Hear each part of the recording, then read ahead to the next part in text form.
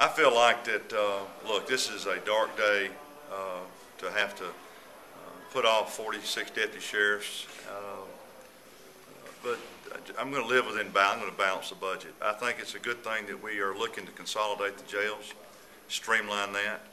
I knew the law was on my side to do it. Presiding judge has approved the plan to consolidate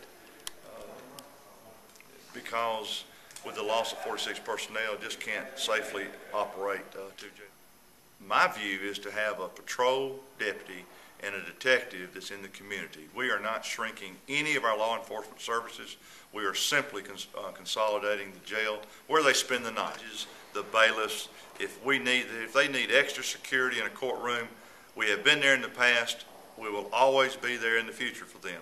The confusing thing to the public is this: the county commission has had security guards working the security checkpoints, and I pitched in, I think about 3 weeks ago, and I said, you know, I'm going to do everything I can to keep the courthouse open, sort of like what Anne Marie Adams has done to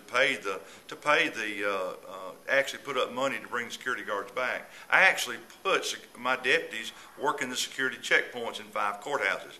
What I said was, and I gave them as much notice as I could after I reviewed the $10 million short appropriation that I'm $10 million light, I notified the commission that I said, I've got to have these deputy sheriffs back at work. Basically, they're going to form the bulk of the transportation detail back and forth to Bessemer. No sour grapes there, but it's a responsibility that Anne Marie Adams is helping right now to bring the security guards back. I didn't give money, but I gave personnel for the last 3 or 4 years. Let's talk to Sheriff Hale. It seems like he is. Do you think he's more of a team player today, accepting the budget and making the cuts? Well, I have heard nothing from him since our meeting last week, so I assume he's working with the budget. And I wish that everybody would quit referring to this as a cut.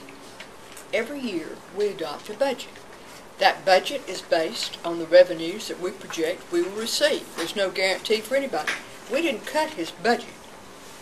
We had to come up with a reduced annual budget from last year because we will not be receiving the same amount of revenue. And so it's not a cutting his budget. It is a funding of his budget that we can afford.